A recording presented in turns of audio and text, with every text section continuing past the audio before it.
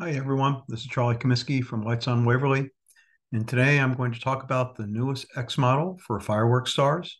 It's based on the 26-point Porcupine and supports up to 650 individually addressable lights. You can find this X model at the URL at the bottom of the screen. It is named 2x12 SL. So as I mentioned earlier, it's based on 26 points of light and is ideal for a higher density firework star with up to 650 individually addressable lights across the spokes.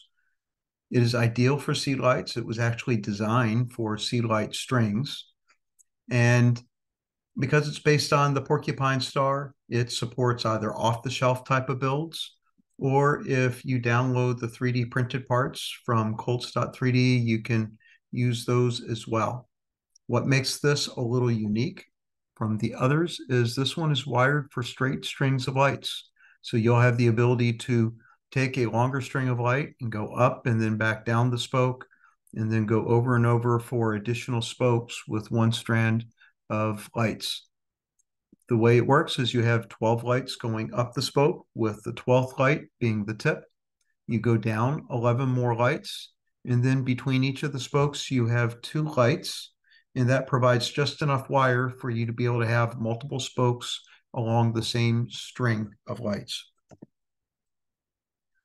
This X model is based on a version 3 schema. This is a little more advanced than the version 1 and version 2 schematics that have been shared previously for some of the other firework stars. What makes this schema different is I've added some additional submodels. There is depth added to many of the existing submodels. So when you run the effects, you can do some additional interesting render capabilities with them that you weren't able to do before. I took a number of the existing model groups and migrated them to become submodels themselves. And you can see an example of this here with the burst front GRP.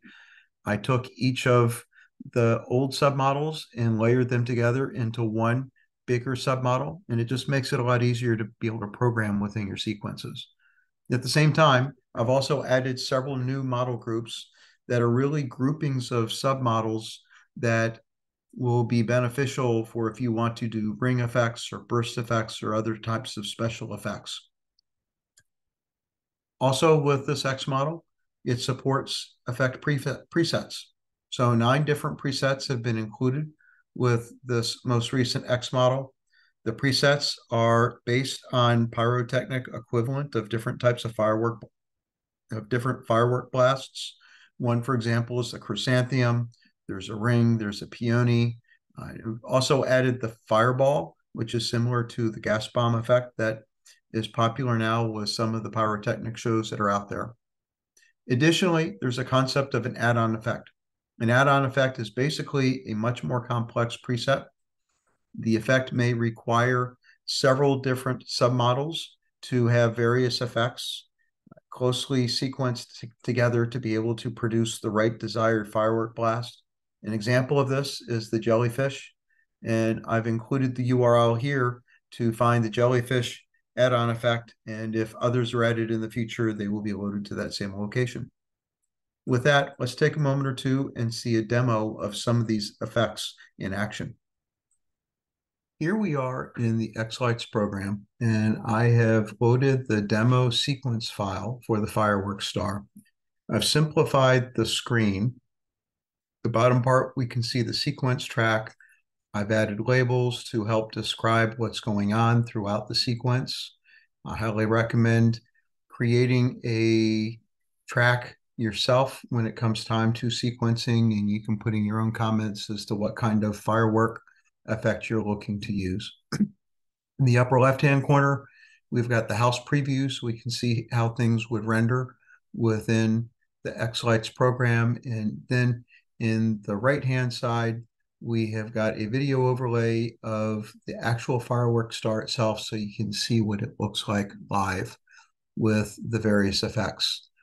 For purposes of this video, I have slowed things down to play at 3/4 speed, so I can talk almost as fast as some of these effects are displaying on the screen. And with that, let's go on and we will get started with this. So the first set of effects here are some of the new presets that are provided with the version 3 of the Firework Star. Where possible, what I did was I tried to mimic and name the preset and the effect to the pyrotechnic equivalent. So we've got the peony, the chrysanthemum, we've got a couple examples of some rings, got a pinwheel, good old-fashioned sparkler, and of course blanks, and then one of my favorites is the fireball. So we'll have a look at those first. We'll start with the peony. It's just a quick burst of light. The chrysanthemum is similar, but it's a longer tail of light. We've got a ring effect because, well, everybody knows what a ring effect is. This is neat when you can have multiple ring effects firing off next to each other. This is the pinwheel that's running against the whole spiral group. This is the same pinwheel effect, using it against a rose effect, so you can see how it looks different. We've got the sparkler. It's probably one that could be tuned a little bit, but it gives the effect of what a real sparkler would be. A ring cross is just two different rings that are perpendicular from each other. Fireworks shows always have some blanks, and then my favorite is the fireball. It's similar to the gas bombs that are pretty popular nowadays with some of the fireworks shows that you actually see. And so that's an example of the 9 different presets that are now loaded with the version 3 of the X model. Our next area is going to be the burst effects. And let me scroll all the way up here. There's a lot of submodels here. So the burst effects, I put appropriate ones that are good for firework effects, different types of bursts. I grouped them all together into one common model group called the burst effects. And assuming the star is appropriately positioned and calibrated using the XYZ sequence, you'll have either, well, we'll stop that here for a moment. We'll come on over here to the burst effects and we'll start that again from there. The bursts will start from the right. We got a quick burst like that. And then we move to the front. Basically what this is doing is for each one of the quadrants of the firework star, it is sending off a burst. So when you're creating your own firework sequences, you can kind of do directional blasts. And of course, there may also be a localized one that goes to the top.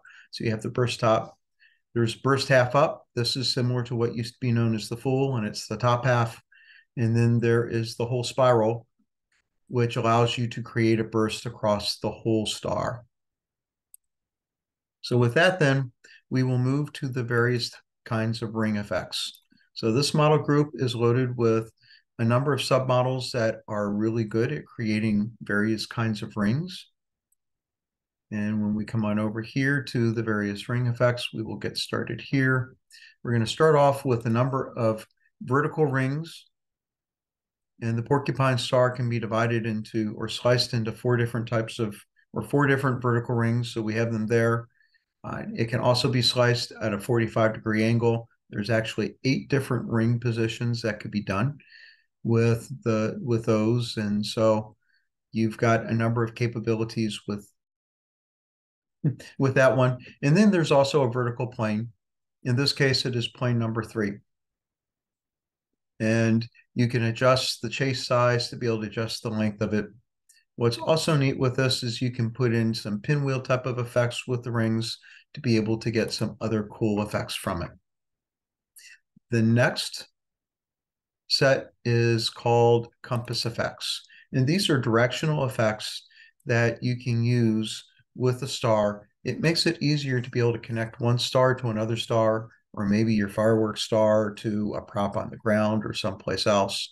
Instead of knowing exactly which spoke number it is, assuming the star is configured to where the north is pointed towards the back of the display, you have the ability to just pick a compass point and say, I want to fire off a spoke that is going to the west. And you pick the right one and it'll go off to the west. And so in this particular case, we'll expand the compass effects. And for this demo example, I've got one that is pointing north, so that'll point to the back. Then we have something south, which is going to point to the front. And then we've got something set up for the east. And then I think we've got something for the south or for the west. And then if you wanted to fire something off, towards the ground, you might do something from the southwest minus, which would be a spoke that's in the southwest position, but aiming downward towards a particular item. So we'll go on and we'll kick off the compass effects from the proper location. And here we go. We can see where things are going north. We can see where they're now going south, east, and then west. And we can see it, different ones for different directions. And so with that, we will next move to the special effects. These are effects that allow you to do neat looking things with the Firework Star. Admittedly, they are not really firework-like, but oftentimes you just want the star to do cool things to the music and to the sequences that you are working with.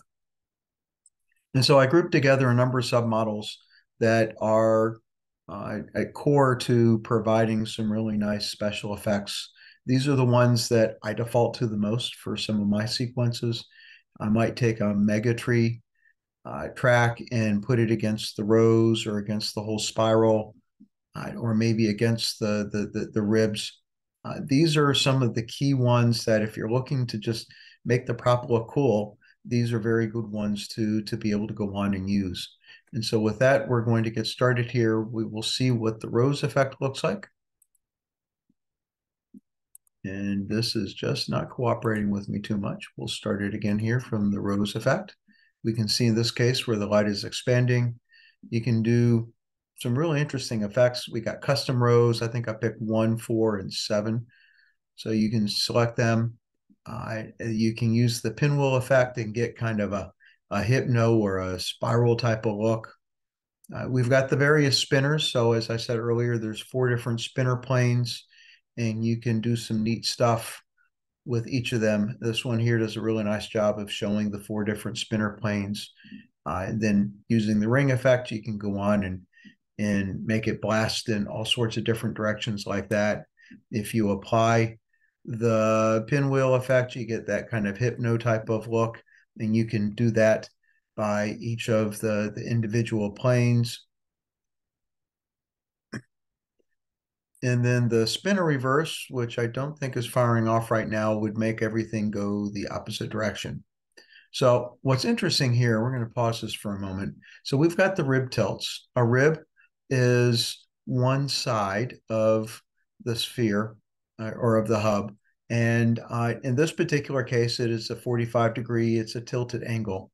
What I like about this is if you use the bars effect with that one effect against, in this case, the rib tilts group. So this is the group of all of the different ones. Using the bars effect, you can basically get a 360-degree rotation of activity. So I've done this here using the bars effect first with the rib tilts, and then we'll see it with the planes, and we'll see a couple others. So we will get this started up again, and it's not going to start where I wanted. We'll come back over here to the rib tilts, and we will start watching it from there again. So using one bars effect, it allows you to cover all the different submodels that are programmed into the planes group or ribs group or rose group, or the spinners group in this particular case. So the bars effect is pretty neat. What I like about this one here is this is a firework effect. It's a great way of being able to maybe add a little bit of sparkle to a firework that you've created and are using within your firework show. So with that, then we're going to move here to some other special effects. These are examples. They are more artsy. They are not ones that I'm anticipating that you're going to use that much, but I encourage you to take a look at them. They are different types of spinners that start very localized at the top with a wibble, and then they begin to grow and expand to a point where they eventually are a 45-degree angle or a tilt. And then they have their focus for the bottom part of the star, and it all concludes with wobbles. They're unique names, but I was looking for something that kind of reciprocated each other from the top to the bottom as to how they would work and how they would look. So if we come here and we're going to start from the wibbles, we'll see with the wibbles here, there are just a couple of smokes up at the very top. The tips, it's a little bit bigger. When you get to tipples, you can really begin to see where it begins to open up. The tilts, it's a half size, and then you begin to shrink on down with the topples, the tumbles, and then the wobbles. Finally, there's a set of planes, and it just fires off the various planes that are there within or available within your hub. This final one here was one I kind of put together at the very end. It was kind of cool. It's like a police effect where you get the red and the blue spinning around.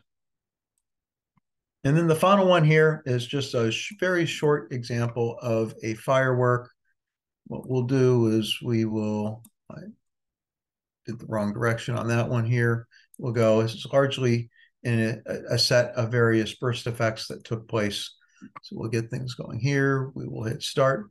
We'll see the rocket fire off. It explodes, top half, it sparkles, and then it kind of concludes with a set of planes collapsing down on itself. So I hope this demo and the discussion was useful. I will remind folks to take a look at and read the labels. Some of these, I have more notes than what you can see for how far I've expanded, but you can go on and expand them. Use the instructables.pdf to kind of follow along and see and have a better understanding of the different types of effects. Thank you for watching. I have added URLs to some of the more commonly downloadable items here, whether it be for the X model or the add-on effects. Also added the URL if you want to download the 3D printed parts for an enhanced experience. You can find this video as well as many others on my YouTube channel, Lights on Waverly. And when you're there, please remember to subscribe. Thank you.